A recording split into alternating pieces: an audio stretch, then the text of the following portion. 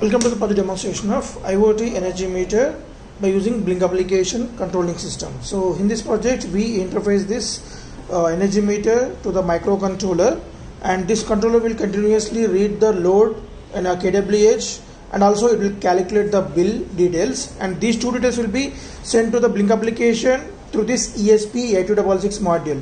As well as when the user want to control the device by seeing the bill and readings, when you want to control the devices at the home, so by just pressing this button on and off, you can control this relay so that the home devices will be controlled directly on and off. So this can be accessed from anywhere in the world.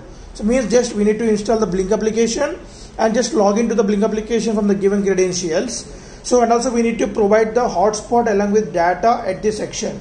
So by using the hotspot and data from this ESP8266, the system will send the billing details along with load details, and also it will read the user commands like to control these devices by using this relay. So that will be received by this ESP8266 module. So we have interfaced the energy meter to the PIC16F73 microcontroller by using this PC817 optocoupler, so which is the main optically isolated device between the energy meter as well as our microcontrollers. The main purpose of this one is, so if is there any high current or short circuit happen in this energy meter, in order to protect our microcontroller, we are place the optically isolated coupler between these two. There is a PC817 interface to the A4 pin. And based on the pulses from this energy meter, we are going to calculate the kWhs, kilowatt hour readings, and that will be sent to the Blink application through this ESP8266 module, which was interfaced at C6 and C7 pins. And the so-called status like kWh reading and the bill details will be displayed on the 16:2 LCD screen, which was interfaced at pin number B2 to pin number B7. So whenever the user want to control the current inside the home, so by isolating the supply to the loads by using this electromagnetic relay, which is interfaced at pin number B0. So the whole system getting power supply from this regulated power supply board. So here we can observe that, so we are putting 230 volts AC inputs parallelly to this regulated power supply board and to the energy meter. So the energy meter output will be given to the load through this relay.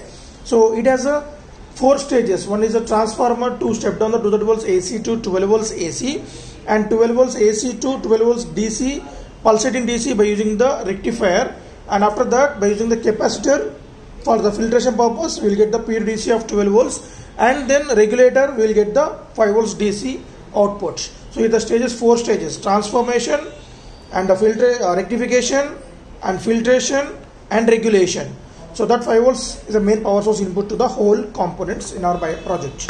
So before switching on the kits, we need to set the hotspot settings.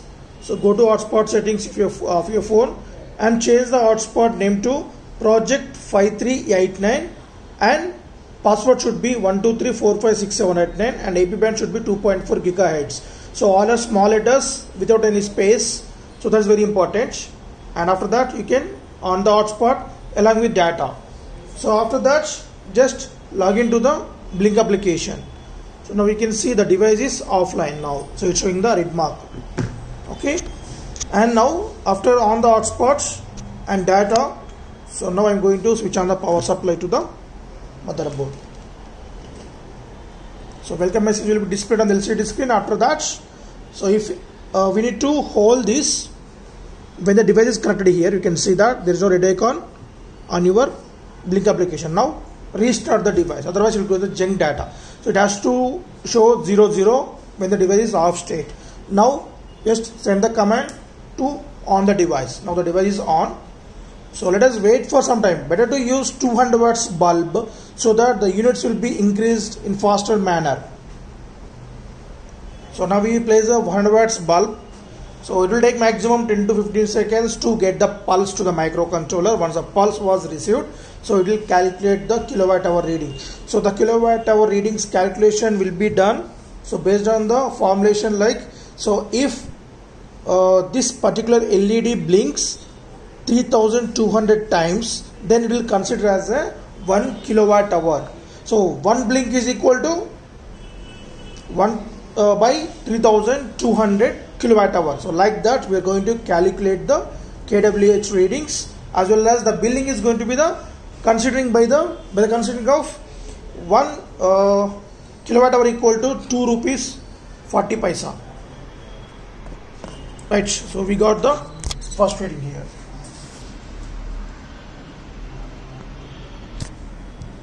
The same will be sent to the Blink app.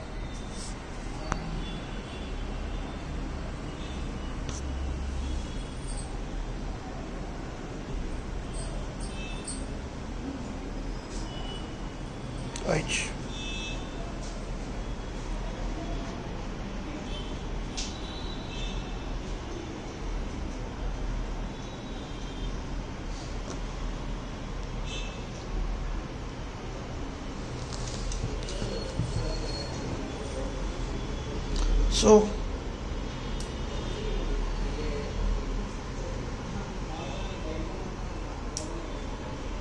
So in this manner we can control these devices from anywhere in the world, and also we can get the reading status from the Blink application.